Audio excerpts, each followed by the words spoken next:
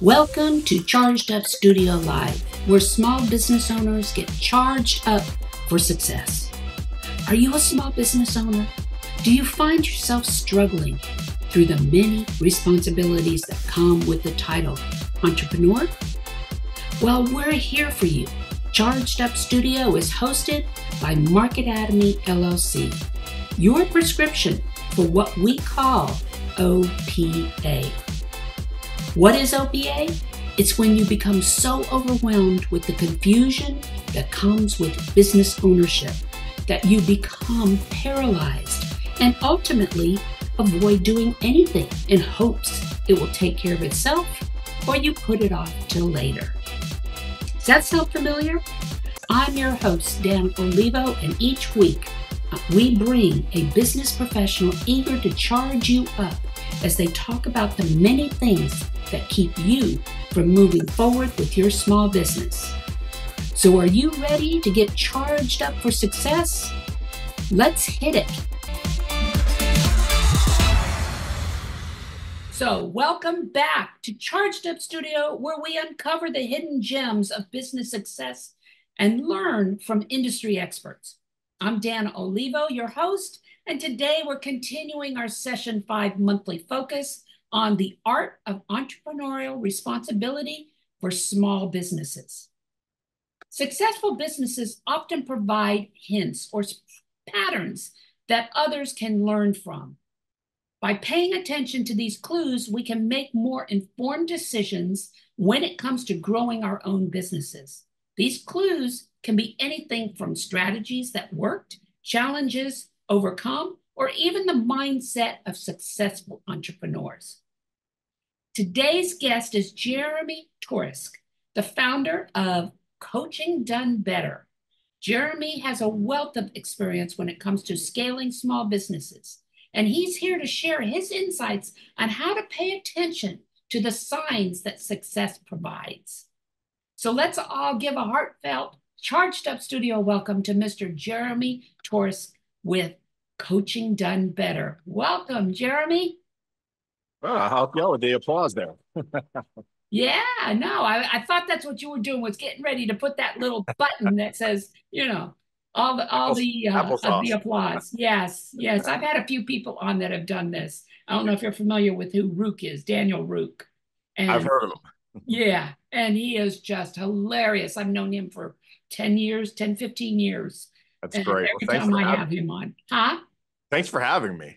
Yeah, no. I'm looking forward to our talk here. I'm all about watching signs. I'm a strategist. Okay. And as a strategist, I watch trends, I watch the market, I watch what the competition's doing. And it's important that small business owners understand why we need to keep our eyes and ears open. But we keep getting so involved in our businesses that we don't pay attention to what's going on around us. Yes. So before we get started, I always ask my guests one specific question to kind of break the ice, kind of give them a feel for who you are. So are you ready? Sure. Okay. If you were to go back and confront your younger self, what sage advice would you give him and at what age? Well, that's a good one. I've done a lot of work on myself. I came from a very troubled childhood, and so I had to write actually a letter to myself.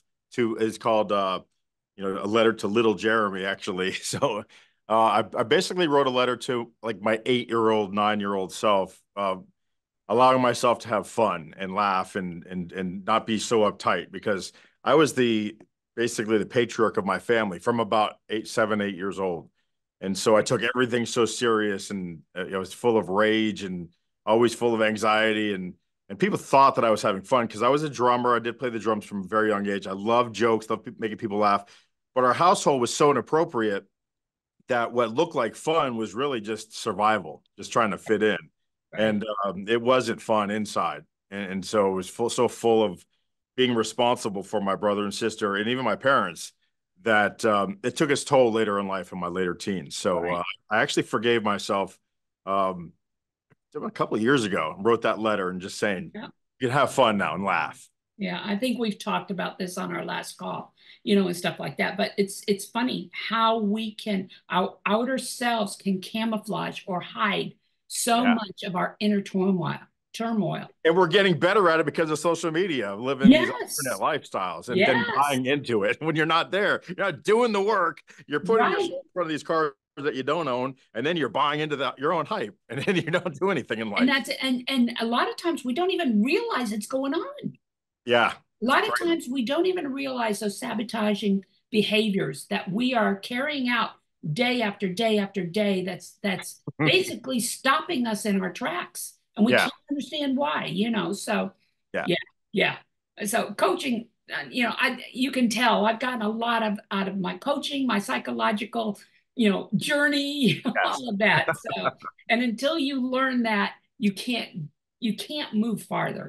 So. Yeah. Well, that's why they say it's better to be consistently in the middle, watch the highs, avoid the lows. Buying into that hype is kind of dangerous because, especially when you aren't near there, that those lows can be very treacherous when Yeah. things hit. So, staying right there in the middle, I'm not that way. I can tell people that. I'm a very emotional person. Yeah. So working Yeah. on that for me is always work, trying to maintain Right. that middle, Right. 40 or 60%. Yeah. No, I have a daughter who was diagnosed with bipolar disease when Yeah. she was a teenager. But when I think back of it, she's not on medication now, but when I think back on it, how much of it was a truly a mental disorder and how much of it was just typical teenage Yeah, angst. it's hard to tell these days, It's hard to tell. especially when the onset of bipolar happens at those later teen years too. Right. So Exactly. it's my mother was bipolar, which makes me always concerned with Worry. the Yeah. way my actions are, and I go, is this manic action, or is this just me being, my normal self, kind of, what's the word?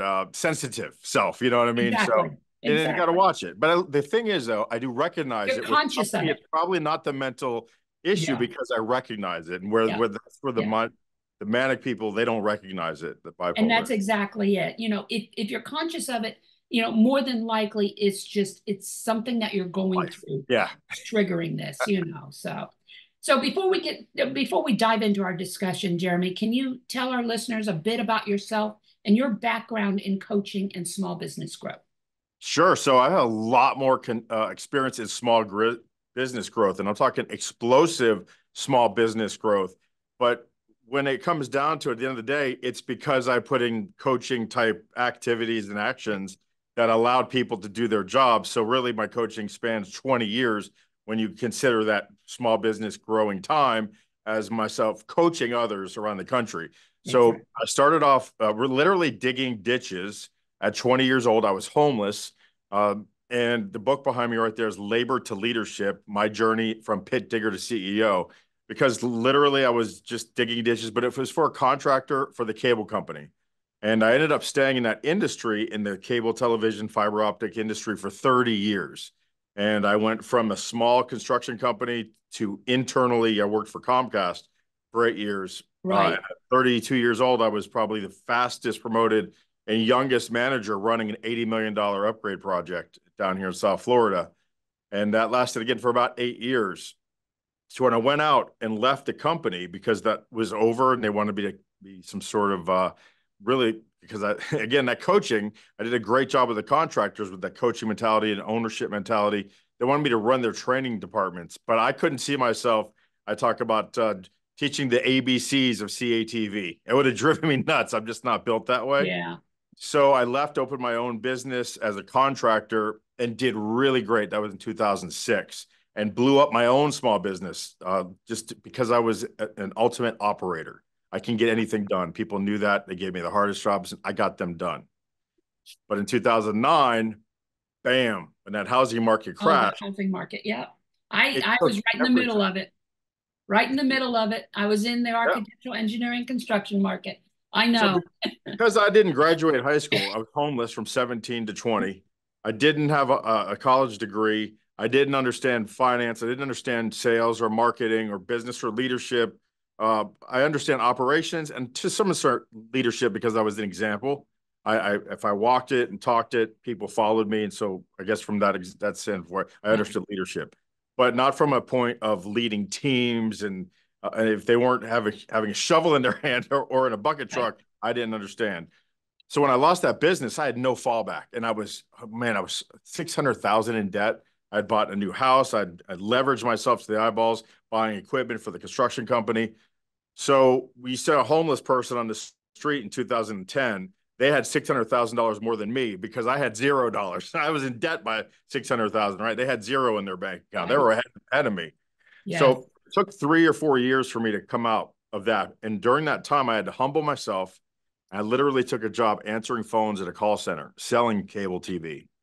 And that's where my real PhD came in. And that's where I learned sales and marketing and real leadership of teams and building relationships. And really, those 4 years, I have a Yeah. tendency of being promoted very quickly. Yeah. So I was a director after like 8 months, and I was opening up, offices in Yeah. Jamaica and around.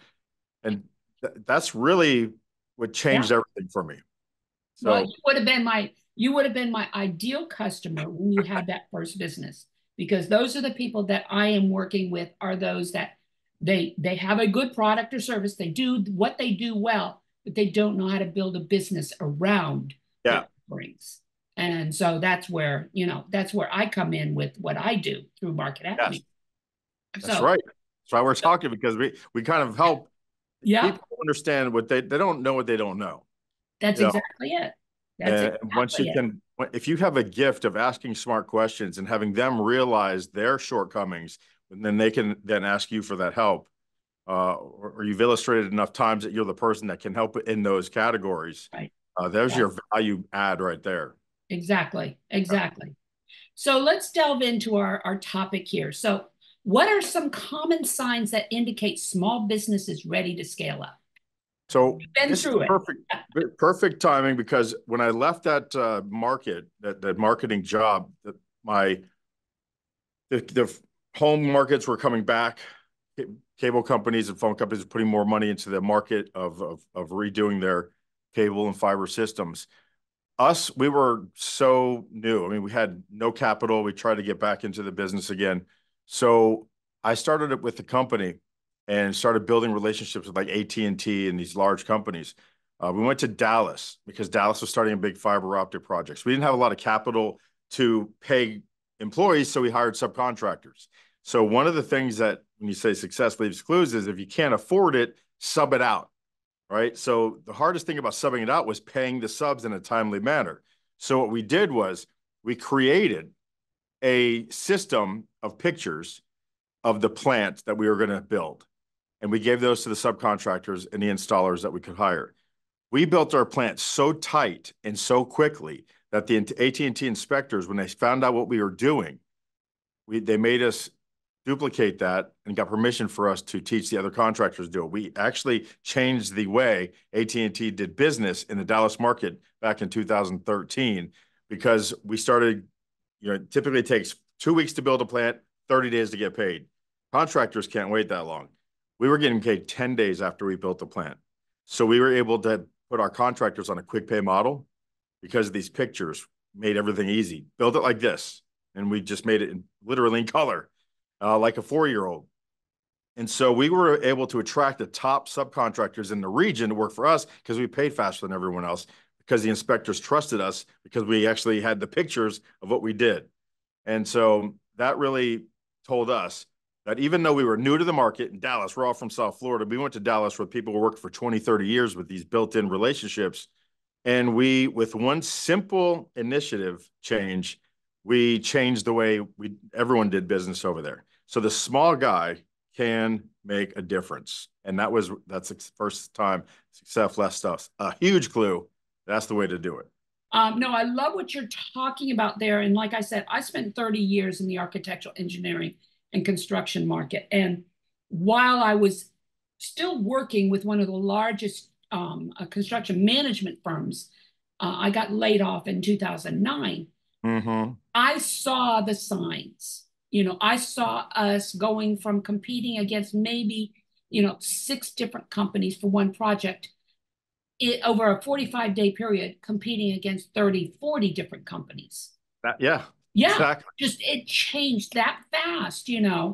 And I kept telling them we need to make some changes, some cross training. Things are going to happen. to Yeah. which you're going to have to lay people off, those kind of things. And they were Yeah. chasing projects, didn't have any relationships, anything like that. Oh, all right. I guess started getting desperate. Yeah. Just So those revenue. are the kind of signs that we're talking about is let's look at this. There's a reason things happen. If you see your competition laying people off, okay, Yeah. why? Right. Okay. Is it an internal issue or is it an external issue? Yeah. Is the right? Is the market Yeah. changing, or is that business owner going through some personal stuff? You know. That's exactly it. That's exactly it. So, can you share some examples of successful scaling strategies that Sure. you've helped some of your clients with? Well, one of the things that will help to scale is just being, again, consistent and paying and doing what we're going to say, and then actually getting it done in a way that when we're having problems getting our money from AT&T, we were able to work with the contractors and let them know that we might be late. So we gave them notice that the checks are going to be late because of whatever it was, but we could pay half of it now. So we were honest with them, open, and gave them time to adjust their finances. Right. Uh, and the biggest thing that helped us out with it became basically a trust issue where in 2017, when Maria and Irma hit Puerto Rico and the Virgin Islands, we had to go against the really big companies to try to get that project. I mean, those are huge projects. Just 4 islands that were hit, 2 Category 5 hurricanes, plenty of work to go around. But, like you said, there's just hundreds of people going after it. We kind of made our weakness a strength. And by saying the big companies that you're talking to are going to do all the easy work, and then they're going to come back to America when all the big, easy money dries up.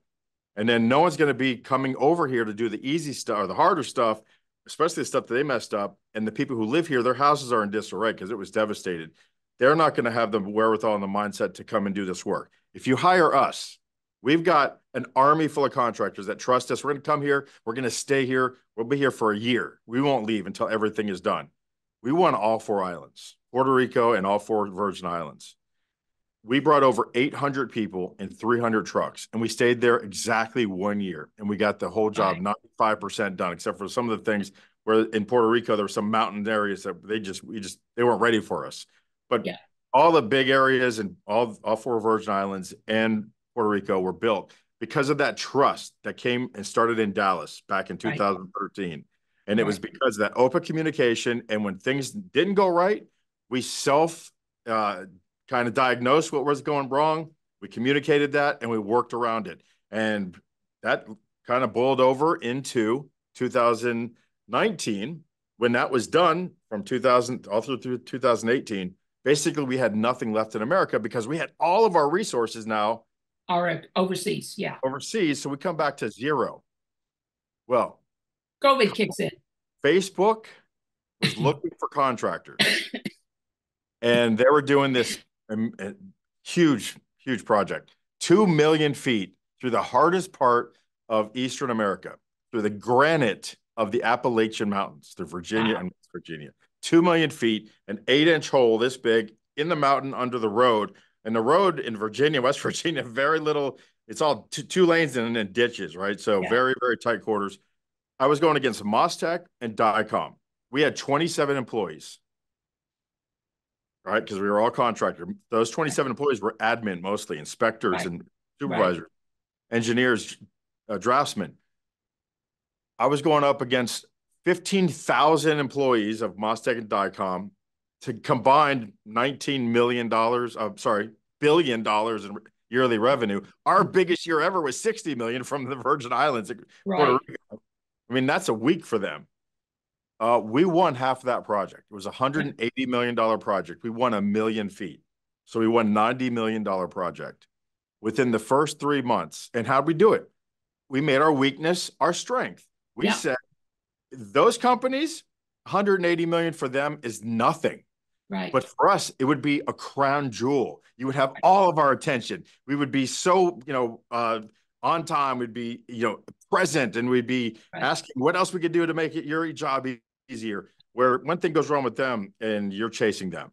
Yeah. We won half the project. Within 3 months, they gave us both sides of that project. They actually took Because yeah, Mostec off of they the were falling project. behind. because they were falling behind. They were not doing what we were doing, the things Yeah. that we were doing. So they liked, again, our attention to detail, our as-built, and our telling them ahead of time when things were going to go wrong, because we had that foresight and that communication skills where they like to go after the fact. Let's do the work, do the change order, and get the money, even if it takes a long time, because they have to pay us. Yeah. Now, they could afford that. We couldn't. So we had to tell them ahead of time, we see BlackRock here. It's going to be this much money. We give them the foresight, the time to plan the budget. That $180 million turned into $300 million. And that's because, and we got all of it as we were going because we had that communication. So these are the little things where your weaknesses become your strengths because you see the success that those things from AT&T and the successes from the Virgin Islands and Puerto Rico did that led to the next bigger project. It was huge. And that is what's critical. Credibility and your word, will stand out above anything else. Okay. And when you start talking about, like I said, you saw Facebook and things like that, and you knew what was coming down the road. When I went into Brazil, okay, I was laid off in 2009. And I knew the entire world was going through this thing. It was not just the US. The only country coming out of this recession faster than anybody was Brazil. And that was because they were a cash country. And it's because they had just won the awards for both the World Cup games and the Summer Olympics. Yeah. So coming from that industry, I knew the timetable. I knew everything was lined up for me to go in there and match up companies. Those are the signs that you want to watch for, okay? What are some of the signs if you are with a company, either internal signs is what I'm looking at. Sure, I love that. What are some of the internal signs as an employee or something like that that we should be watching for within the company that we're in, that red flags should be coming out? I call that entrepreneur minded. Yeah. Literally, when I was digging those ditches back when I was 20, I would come in the morning and all the guys would be in the parking lot and they'd be talking about how much they drank last night and how much they, chasing the tail or whatever. I went and swept the floors of the warehouses just because I was thinking it was my job, it was my company. I just treated every time that I had a position like I had ownership of that position and I had a commitment to the company like I owned it. So what you're talking about, the red flags, whatever position you were in, from sweeping the floors to being a C-suite person, it's not only the red flags. The red flags is, I guess it would be the opposite of what I was thinking you were going to ask me. Are they not coming to me? Are they avoiding asking me questions? Because you'll oftentimes find the best person in a department is asked to do the most, right? You do that so good. Why don't you do it 3 times as much? And then the person that's not doing it, we won't ask them to do anything. Right. That's a bad leadership overlay. All right. When you have bad leadership, that's exactly what happens. So if you're in that structure, that's a red flag that you've got problems above you, is that you're having employees who are good at their job being asked to do 3 times what they should be doing where other people skate. Nick Saban talked about the worst way to ruin, I should say the best way to ruin an organization is to mix high achievers and people that don't really have good, much care about the responsibility that they have. Right. They both don't mix. So a red flag is, do you have an organization that has a bad combination of really good achievers and people who are just mediocre minded? And I would say you have to work on that immediately. You can hire bad. You can't keep bad. Yeah, no, that's exactly it. And paying attention to who you're hiring. But internally, there are signs, and you're right. I approached it from the side of, say, an employee or, something like that. You approached it from the C level. Okay. What's the C level see with the people underneath them? Yeah. So there are signs internally that we should be watching that will help us determine, okay, are we on the right track? Or are there signs that we need to start thinking about? Do we need to pivot here? I'll tell you a good sign. Are there real true friendships in the organization at that level? If you see people in an organization and they have friendships, they're hanging out after work on the weekends, and when they come in, they're talking about their personal lives in a good, positive way, they're interacting with each other and their families, you can't get better than that. When you have really good bonds between employees outside of the office, that makes it real hard for people to leave your organization that way. So, how can business owners strike a balance between ambition and caution when scaling their business? I think it's by leading that way, right? You can. My last name is spelled to risk, and my blood type is B positive, right? That's a bad mix, right? That's how come I have those highs and lows, because I'm really up for taking huge risk, and then I have this big positive attitude that's all going to work out. But when it doesn't work out, it's that attitude. It's like, good, right? The Jocko Willing get when it doesn't work out, good. Oh my God, what is up next? Because that didn't work out for a reason. So when you have those ambitious people, push that, but watch the attitude for when things don't go their way. And when you have people who are too risk adverse down here, you want to prompt them. It's okay to take a risk and reward that behavior, especially when the attitude matches the outcome, no matter what the outcome is. That's very good. That's very good. No, definitely, definitely. So, what role does data and analytics play in identifying the success clues? That's a good question, because I've often been called Jeremy in the weeds Torisk, because I go so deep with this analytics, and it's not needed most of the time. In my position, I shouldn't have been doing what I did, but I created this rake off system that actually boosted us and our level of trust with AT&T, because we would tell the owners of AT&T, our our counterparts, when we got a PO, I got so deep into their PO that I would tell them before we started work, we're missing these 82 line items that's going to be around $72,000. Can you add that to our PO before we start? Because they would actually get points deducted from their score if they had change orders after the work started. Yeah, So with our rake-off system, we actually made them look really good. So they would give us this PO, inflated PO before we started. It was good for them. yeah, Now, I was the operations vice president. I shouldn't have been doing that. I was doing it every night after everyone went home. I was in Dallas. I lived in Fort Lauderdale, so I didn't have a family. And I would spend hours and hours and hours going through the minutia of these numbers. I shouldn't have been doing that. yeah. But once I learned that system, I taught somebody, an entry level person who I could teach how to read them, and then they did them, and that was their job at Right. $20 an hour, Mhm. not me doing 90, 120 hours a week. Yeah, When, but somebody has to do it first, and once you do yeah. it first, then you can kind of keep it simple, keep it super simple system. But you got to do the minutia first, because the devil is in the details. But you It just got is. It that is. balance is hard, and I love But that work too. yeah, and especially up until the recession of 2006, 2008, 9, or whatever. The AEC industry, the architectural engineering construction industry, really never had to really market themselves. Jobs were just put into their laps. Mm-hmm. Okay? Very seldom did they have to compete because there was so much work. Yeah. Then when they ended up having to compete, then what you found is a lot of these construction companies and things like that were basically buying projects. What they Mm. were doing was they were low bidding, and Oh, with the understanding that through change orders they'd make up the difference. the Well, risk. owners caught on to that real quick, Yep. you know. So, those are the kind of things when you start seeing that happen and the low bids coming in, you know exactly what's happening, and you Especially have we're to talking start to paying millions of attention to it. dollars. Yeah. We're not talking a bid of $1,300 a month. We're No, talking we're $13 million talking a month. millions, Yeah. millions, right? Yeah. Exactly. Yeah. So, And those little things help. They add up, those little yeah. changes.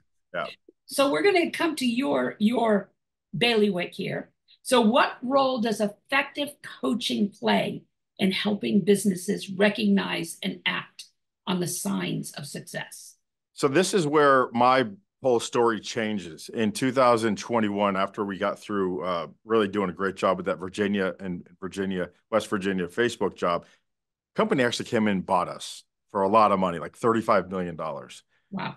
I was an equity owner, so I got a nice chunk of that money, and it allowed me to just change my lifestyle. So Right. I'm not traveling anymore. I was traveling every single week for 10 years, building plant all over America, building these offices, hiring the people. That's where I was doing most of my coaching, was just duplicating the McDonald's system right around the Yeah. country. And I was able to take that money and start this coaching program. And I started saying, what I see going on in this industry, especially, is they don't understand that model that you're talking about. Let's just go get in. We'll lose money at first, but then we'll get those change orders. And when these companies got smart, they simply just said, no, you committed to this. We put a penalty clause in it. So now we're going to start fining you every month until you get the job done. And these companies are going out of business. And I wanted to help those companies. So I started doing this project manager mastery course, and I was helping a couple of companies. One of the things I'm most proud of is that I left that company 2 years ago. All of the people that I hired are still there.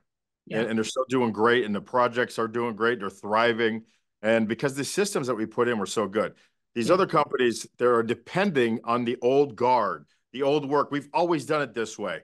Well, I'm sure there's a lot of foundational stuff there, but there's certain things that you haven't changed and come around to that these bigger companies who are giving you the work, they're smarter than that now.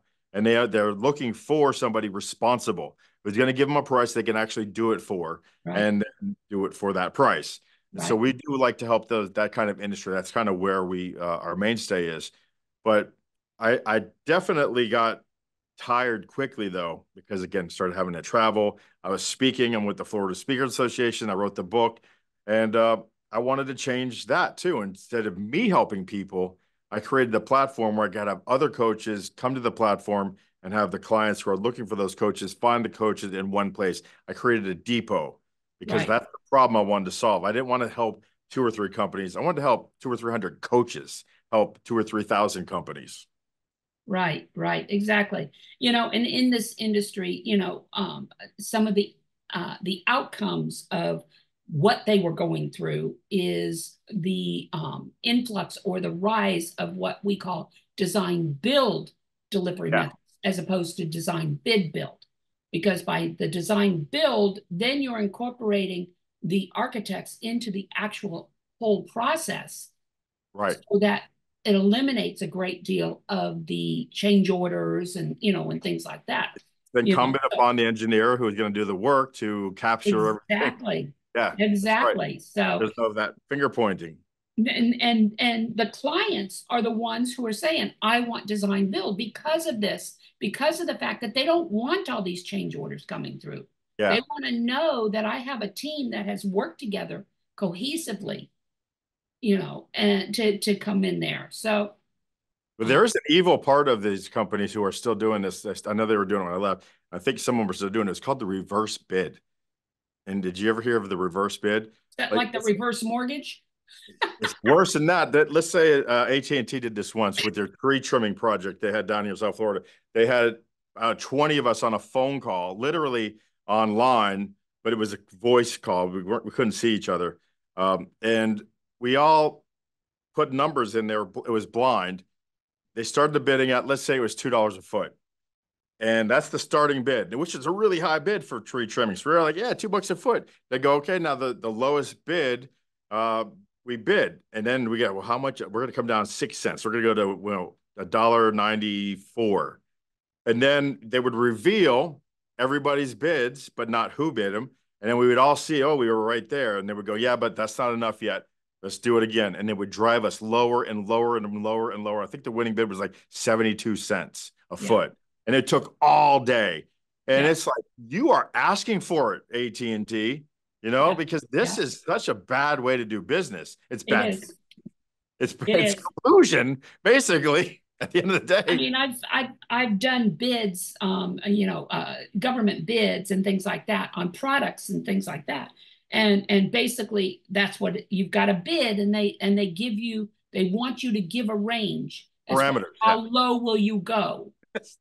Okay. So, and then they go in, they compete, But they don't consider those as intangibles too. Do we show up? Do we fix what we break? Do we leave with telling people that we broke? Especially in our industry where you might hit gas, and then if you don't tell anyone, it might blow a house up. You've seen those on the news around the country from time to time. Typically, that's an underground construction company hits a gas line and a sewer line. The gas leaks into the sewer pipe, fills a house up with their water, and then it starts evaporating, and then they do a spark, and a house explodes. That's happened so many times. That's what you see. That's what's happened.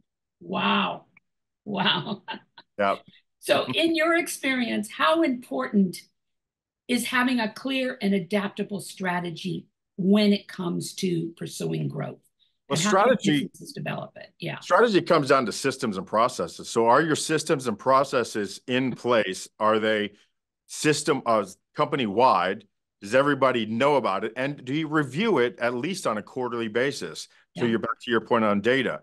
What's working in the system? What's not working? How is the process effective? How is it wasting time?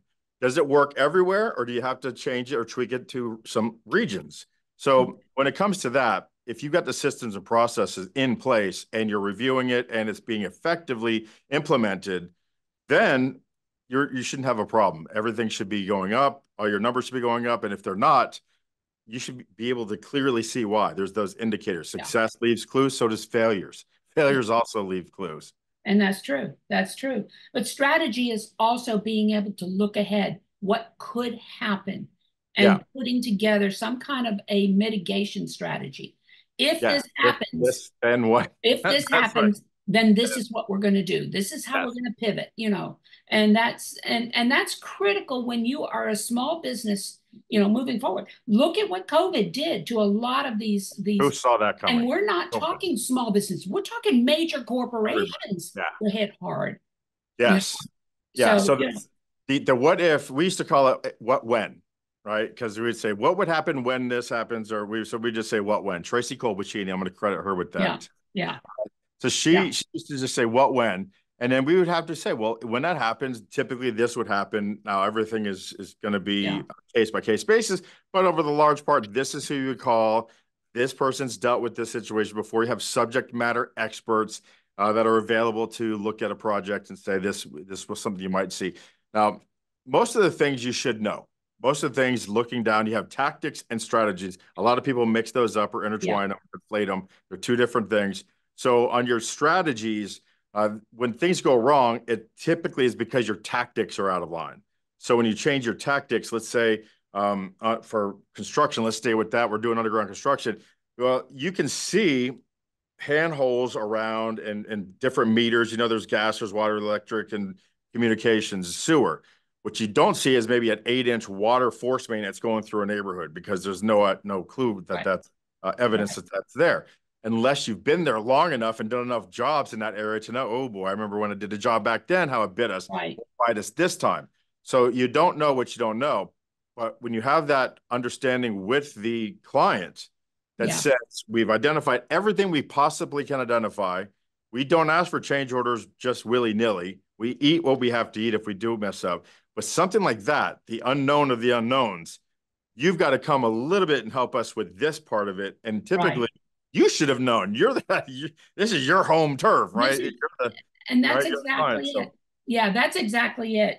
And you know, I agree. You've got your tactical elements, you have your objectives. Okay. You have your goals, your objectives, and your tactical elements.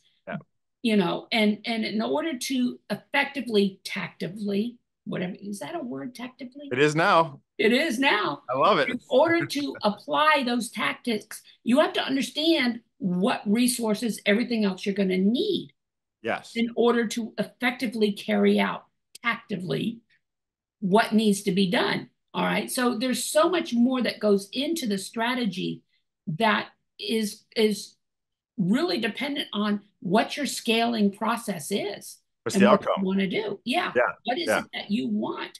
Yeah. So, definitely.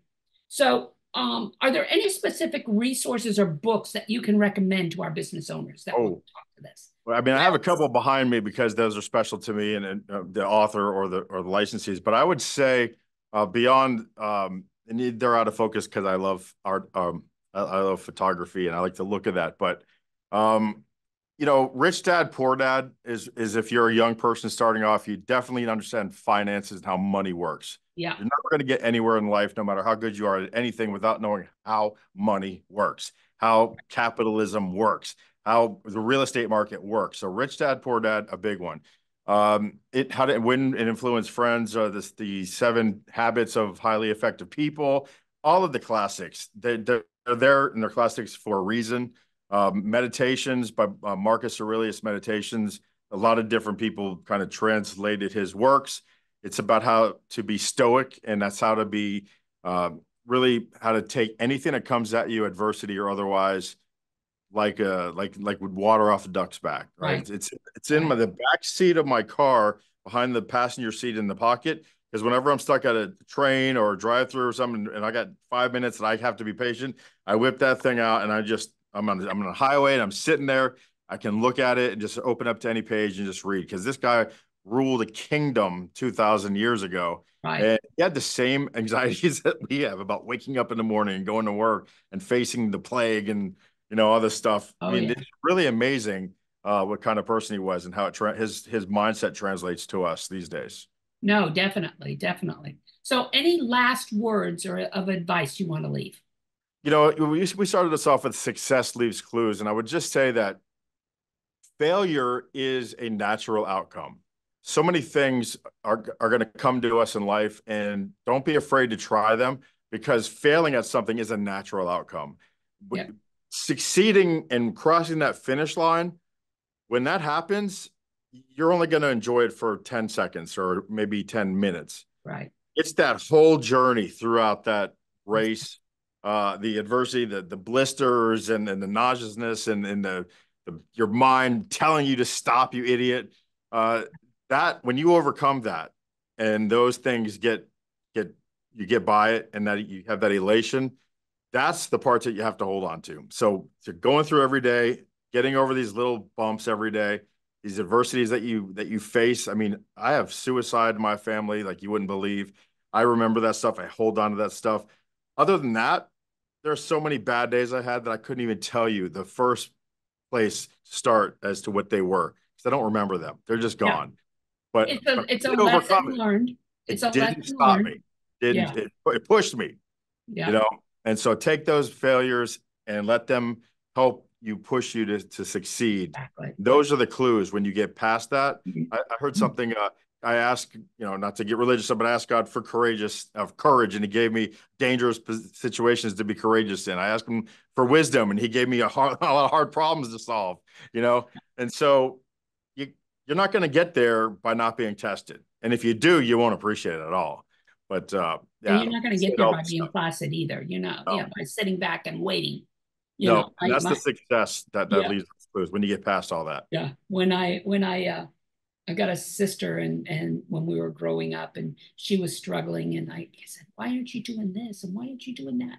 She says, God will lead me on the way. And I'm saying, Mm-hmm. I won't lead you unless you're willing to get out there and start doing stuff yourself. I'm sorry, I come from Hurricane South Florida, and there's an old story about the hurricane flooding the area, and the trucks came to the house to pick up the families. They said, God will save us. So everyone left but them. And then the water got higher. So he was on the second floor and the boat came and they said, get in. And he said, no, I'm sure God will save us. And so the water kept rising. And now he's on his roof and a helicopter from the Coast Guard lowered a rope down. They said, get on. He said, no, God will save us.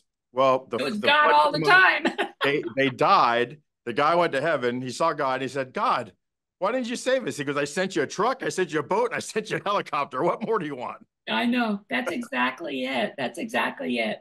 Yeah, I love it. I've heard that story before, and it really is. When I talk about clues, Yeah. talk about signs. Come on, guys. Got to open your mind up bigger than yourself that Exactly. these troubles are here for you. They're not happening to you. Exactly. So how can people get a hold of you should they want to? Jeremy Torisk is my last name is spelled to risk anywhere on social media. I go live every day at 2:30 on Monday through Thursday on all the social medias, YouTube. Like us, follow us, subscribe to us.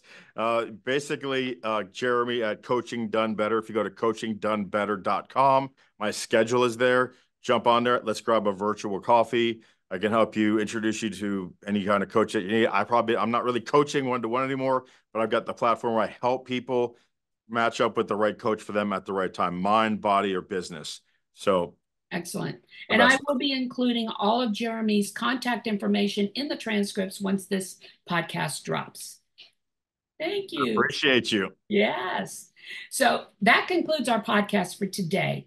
Please leave a review on any of the streaming platforms you're listening to us on, or go to our Charged Up Studio Facebook page and leave a review there.